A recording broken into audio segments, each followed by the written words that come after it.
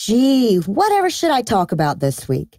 I mean, don't get me wrong, there's no shortage of news coming out of Washington to infuriate any concerned citizen. So a lot of people might have already moved past the huge slap in the face of gender equality that Paul Ryan served up last week. According to a report filed by CBS, sleeveless dresses and blouses worn by women are no longer acceptable attire in the House chamber and the Speaker's lobby. Now, before I get any emails, yes, this policy was written way before Trump, but its sudden enforcement is, according to multiple accounts, unprecedented. Reporter Haley Bird for the Independent Journal Review was removed for the audacity of maliciously flaunting her arms. And her story was confirmed on Twitter by a number of female reporters.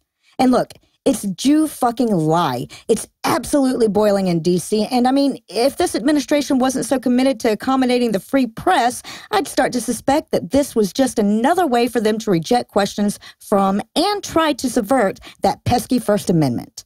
But instead, we're asked to believe that the men we've entrusted with our highest levels of governance are just a naked bicep away from dry humping the nearest fire hydrant. Can't actually say which option scares me more. And speaking of what not to wear, Pastor anti-gay bigot and Oprah's next curse upon the earth to seal the seven-symboled door, John Gray had some ideas during a church service for just what wives shouldn't wear, and the answer to that is apparently clothes.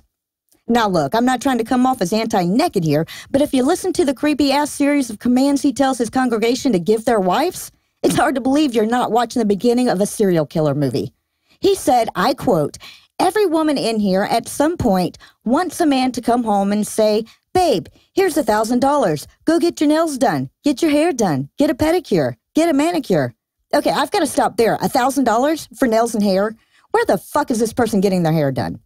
Anyway, after each of the members of his church has filled their hair with diamonds and painted their fingernails with caviar, he continues, quote, "Here's a box. Open this. Wear this when I get home." Nothing is in it. She's like, "There's nothing here."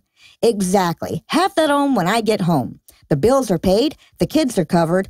I've prayed over you, and now handle what you need to handle so we can have a nice night.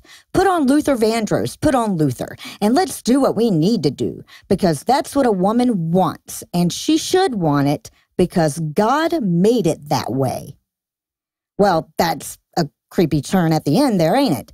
I mean, everything else I can forgive, but she should want it because God made it that way? Sounds more like a North Carolina Supreme Court decision than a romantic night to me. And while I'll explain to Noah that I'm apparently entitled to a lot more hair and nail maintenance here, I'll turn things back over to Noah, Heath, and Eli.